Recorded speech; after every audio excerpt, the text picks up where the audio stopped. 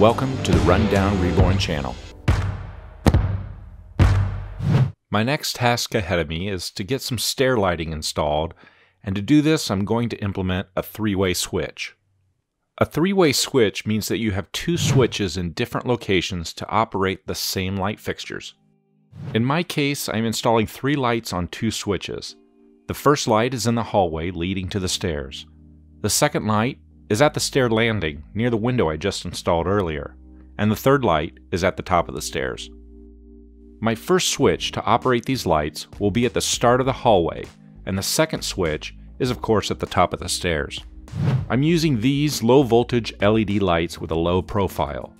These fixtures have a separate connection box from the light, making them really easy to work with in tight places. They give off great luminance, use almost no power, and last for years. So to begin, I will start at the first switch. Here I have 3 wires coming into the box.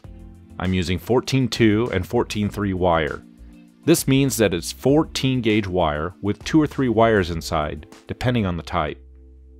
The first wire here is my 14-2 power source. There are 3 wires inside, 1 black hot wire, 1 white neutral wire, and a bare ground wire.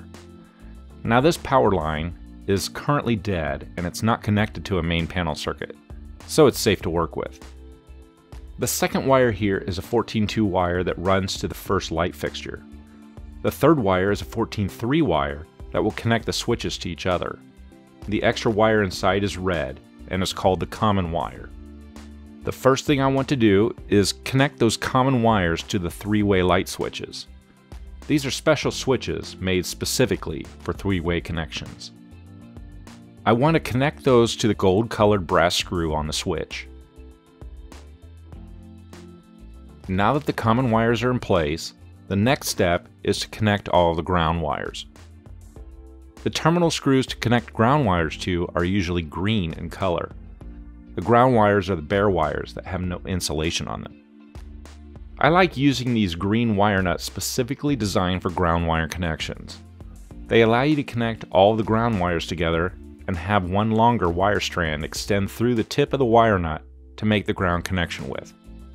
In the case of the light fixtures, there's no place to mount the ground wire, so I am simply connecting those together with just a termination cap.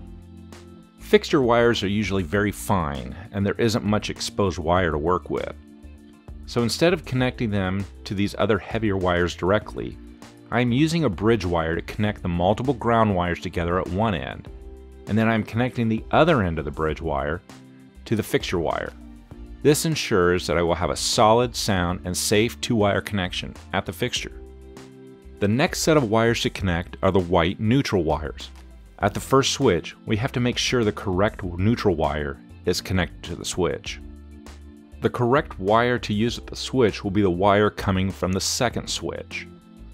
The remaining 2 neutral wires, one coming from the power source and the other from the light fixture, are then connected together with a standard yellow wire nut. At the switches, I will connect the neutral wires to the opposite side of the common wire. There's just one screw on this side of the switch. At the light fixtures, I am connecting all of the whites together with termination caps, using bridge wires as I did earlier with the ground wires.